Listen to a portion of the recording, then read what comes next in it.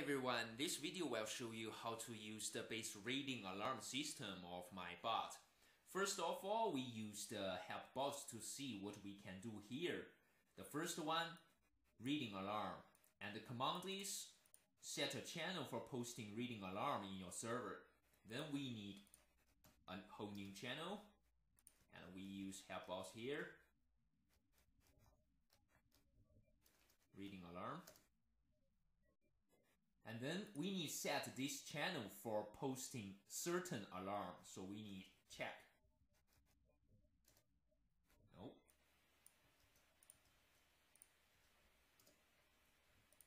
And then we paste this command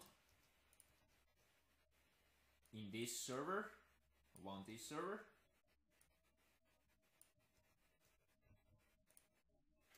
So the next part is name.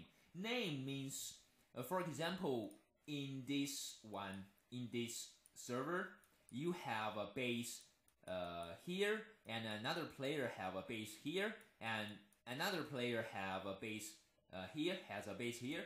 So you can set multiple or infinite alarm area in one server. So you need to define which one is for which clan or which faction or which player. So we need name it.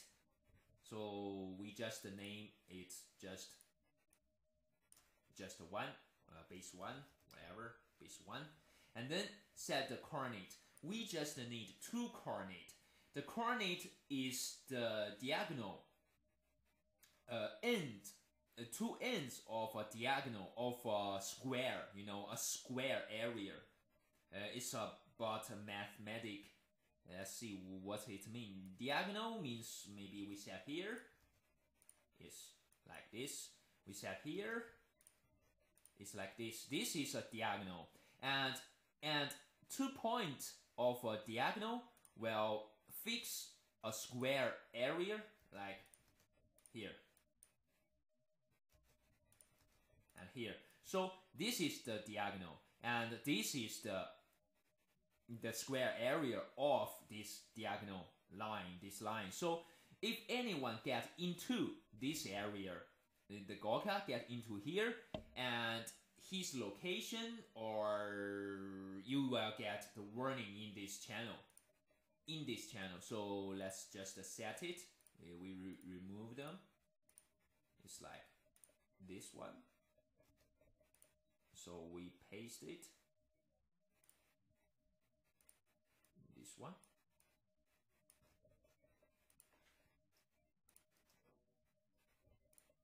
And the last one, or whatever here.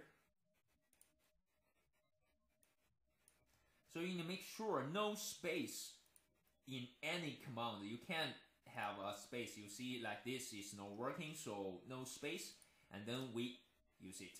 So alarm has been set. So anyone get in this area will shows you in this channel. So let's just see what it look like. Survives, like you tried. So it's just like here, you see. So if anyone get near their base, and you will see the alarm. You will see the alarm. So this function is not a precise area, just a square area. Maybe his base is here, maybe his base is here. We just need to know if anyone nearby. The alarm system need to warning the base owner someone is getting closer. It's not about if they already get into the base, they receive alarm. It's too late. So we just need to give them a square area and let them know. So you can set infinite alarm area in this map. Here, just by give a name. And then we jump to next part. And off is simple. You just need like this. Its name is base 1. Okay, and you can name 2 base with same name. So like player 1 has a base, player 2 has another base. You can name their base just like base 1 or their base. No, you need name use different name. And then the next part is add that. So we need to start this again to test. Okay, start it again and add.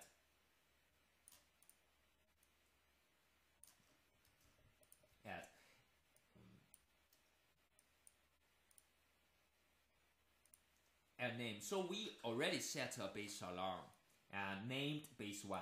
We just paste it and here. The add means add a white list. So the base, when the base owner in the alarm area, they will receive no alarm. So in this way, we avoid false alarm, because you can't warning the base owner they are inside their own base. So in this way, we can just add maybe 1 he's the base owner, 2 he's the base owner, 3 they are all base owner in this area. So you see it has been seen as base 1's owner. That's all. It's really simple. If you don't want them inside, you just remove their names. And the last part is show. Show means you can show all the base alarm area you have set, but you can only do it by DM. Because if you use in any public channel, maybe here this channel is for player 1, player 1, 2, 3, 4, 5, 6. And then if you use the show here, they will know other players' base, where the other player base are. So we use this command for directly message, and you will see all the bases I have set. So that's all.